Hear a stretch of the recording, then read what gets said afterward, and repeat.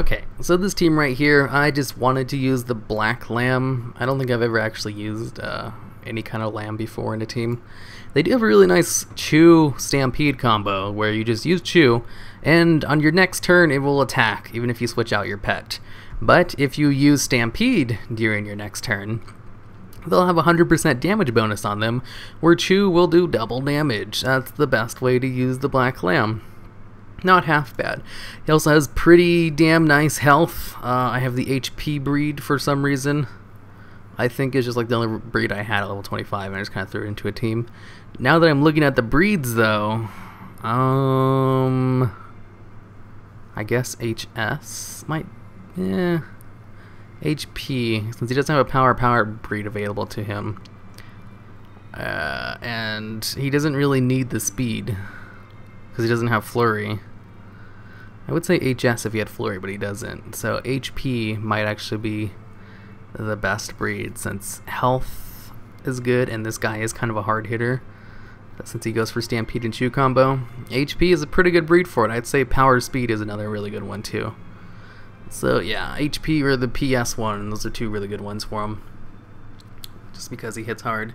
And the extra health is always nice. Allows you to live like an extra turn sometimes. Which allows you to get off another ability, which could actually be more damage over the long run, but since he's kind of slow, he might not. If you're a little bit faster than normal pets, maybe, but none of his speeds are all that fast. They're all kind of slow for fast pets. I mean, an S-type in the breed. Whatever. And then I've just got Zephyros in here, just because, I mean, the Crow. I keep calling it Zephyros by its nickname. I know the Crow is Zephyros more than I do by Crow. I try to call them by their actual names besides their nicknames, but if they got a good nickname that fits them so well, I call them by that. Zephyros is the name of a really popular Yu-Gi-Oh card based on black wings. There are a whole bunch of Crow archetypes, and he's a Crow, so you know it fits it perfectly, and I use Zephyros in a lot of decks because it's really good. So he's Zephyros to me. But, I mean, I guess he's just a normal Crow. And then, crows, why don't I have him in here? Because he just hits really hard. I just wanted to try it out. I was like, I have Black Lamb, and I'm just going to do two other pets that are just really good on any team. Crows, they just hit really damn hard, and it doesn't really, it's not a detriment to the Black Lamb, so I just wanted to try that out. Tried a hard hitter, and then I just have the Ghastly Kid in here, because I like to have a tier 1 pet. That's kind of a cleanup, even though Ghastly Kid is more of a starter. He's not really a cleanup, but he does well as a cleanup too, because of Athrol and Hoof. It hits pretty damn hard too. Plus, you know, you start off with Haunt, and if you can use Black Lamb with, you know, Haunt on them, that's more damage. I mean, yeah, they'll usually stay in, because switching out with Haunt is not really a smart thing to do either. So they might actually stay in for the Stampede and take double damage from it. So it's not that bad of a strategy. That's why I put him in here. Yeah, that's right. I wanted to use Haunt, and I didn't want to use the Unborn Valk. Yeah, so that's the team. It's not half bad. Black Lamb is actually a decent tier 2. I don't know. I want to call it tier 2 only because it counters undeads, and you see a lot of undeads in the meta. Plus, he hits pretty damn hard if you use Chew and Stampede. Even if you don't, Comeback also hits pretty damn hard too. I went on this really long exposition, I think that's the word for it, in like the middle of one of the pet battle videos, talking about how Comeback doesn't work like that one ability, fuck, I forgot what it's called, like Early Advantage, and then later on I found out that it does work exactly like in Early Advantage, so just ignore that part because I'm not gonna edit it out. Oh my, what an easy win. Alright, so I'm going to start off with the Ghastly Kid. If he goes with the Idol, then that means I'm going to go into my bird next. Obviously I'm going to use Haunt right here. Sandstorm would be a problem if I didn't have a weather change effect, but I do. Oh, he didn't do anything. Okay, so I'm going to go for Alpha Strike until he uses Sandstorm. The longer he waits to use it, the better for me, because Haunch is going to be doing damage to him. There's Sandstorm. Did he just not attack last time? I guess not. It looks like he used... Oh, Rapture or something. I guess the effect just didn't go off. Weird. Alright, Nubasath Idol's down. He was my biggest threat. Ghastly Kid's alive. Chrominius is out. Obviously I'm gonna switch because that would be crazy to stay in on him. Black Lamb has a bad matchup if he has Bite. So we're gonna have to go to Vincent Van Goat.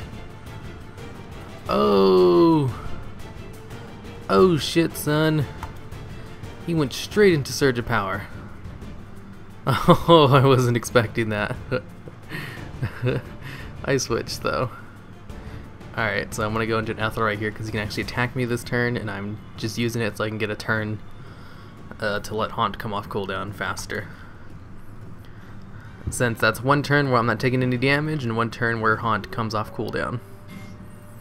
Alright, Haunt it is. Crap, he was able to attack me. That's fine, I should be able to kill him. He still has 3 turns on Surge of Power. I gotta watch out. Am I faster than him? I am a little bit faster. It doesn't quite hit hard enough though.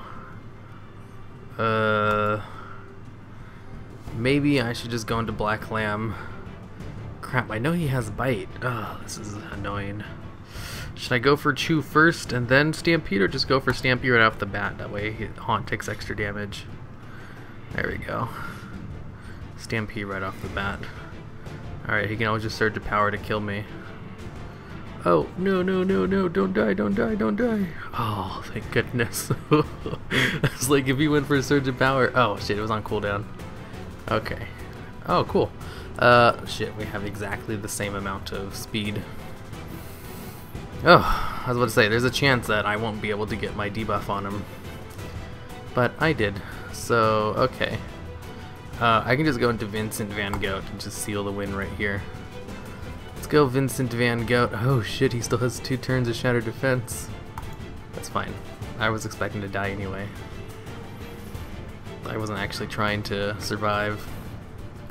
He only hit up like 100, so that's not really a big deal. And then I can get off one more hoof. Uh-oh. Uh-oh. Looks like he might be able to kill my Zephyros. If it wasn't for the fact that I have Call Darkness off cooldown, and he's below 35% health, so I don't have to worry about his magic racial kicking in. Ooh, that was kind of a dicey win. I had to do a lot of thinking for that. I don't like thinking too much. I like to just go in and stick to a set strategy, not have to try to counter them. Oh god, this team. Alright, so I might be able just to get off a Haunt right off the bat. I'm not gonna chance it. I'm gonna go for Hoof. God damn it. You know what I was gonna do was just Haunt right off the bat, because usually teams who use multiple Pandaren Dragonlings go for Thunderbolt first and then Decoy. But okay, now I'm gonna go for my Haunt.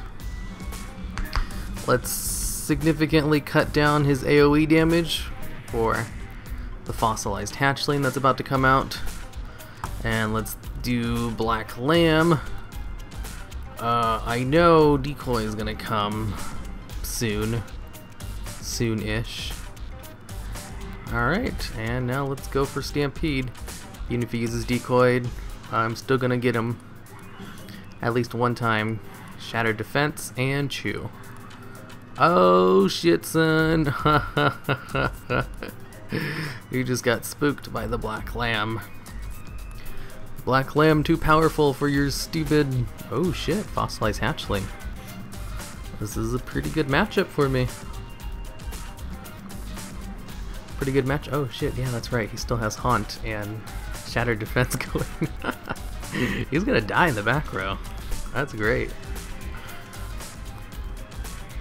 Alright, so deals if you have lower health than the target. I do have lower health. I want to see if this kind of works. Let's see if it'll work like early advantage. I think it did. I mean, it doesn't. Early advantage works a little strangely. So, what was I saying? Oh yeah, early advantage is this one move that has 3-round cooldown on it. Whenever I talk about abilities, I always assume that the person who's watching the video has never like watched a video before. So, early advantage is this one move with an elemental type ability, has 3-round cooldown, does a lot of damage, and it will do extra damage if your opponent has, whatchamacallit, if your opponent has more health than you. But it does the damage in 2 ticks.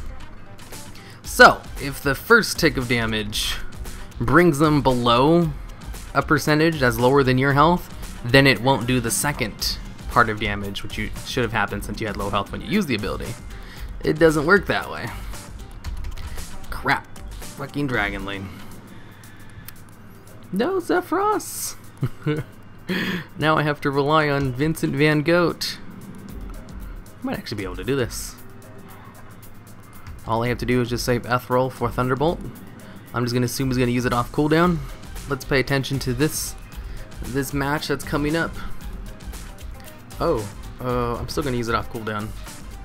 Just because fuck you, Pandaria and Dragon Lane.